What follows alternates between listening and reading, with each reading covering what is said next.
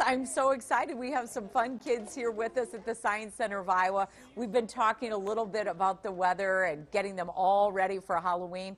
Kids, help me out. What's it going to be like the rest of today?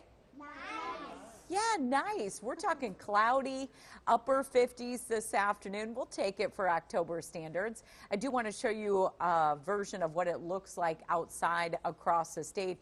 And I believe this Shawl Skycam comes to us from Athene, and there are plenty of clouds across the state. And that's the biggest difference with the weather today versus what we experienced yesterday. Hopefully we're going to show you those sky conditions. I guess it's Osceola there.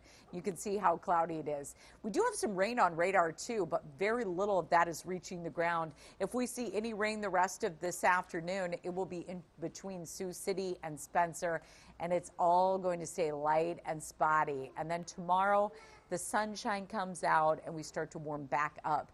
Temperatures right now are in the mid-50s across most of the state. Slightly cooler where it's raining in northwest Iowa, but you can see some inviting 50s.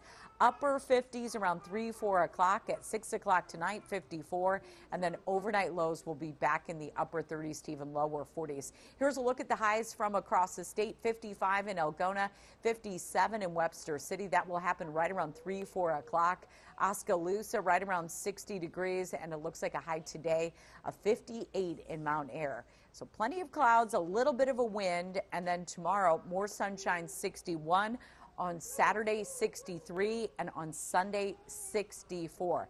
Now, we've been talking with some of these kids here at the Science Center. We have a birthday on November 1st, right here. It's going to be like 70 degrees. That's your real gift for your birthday. We had a birthday over here, and I'm told he turned 3 the other day.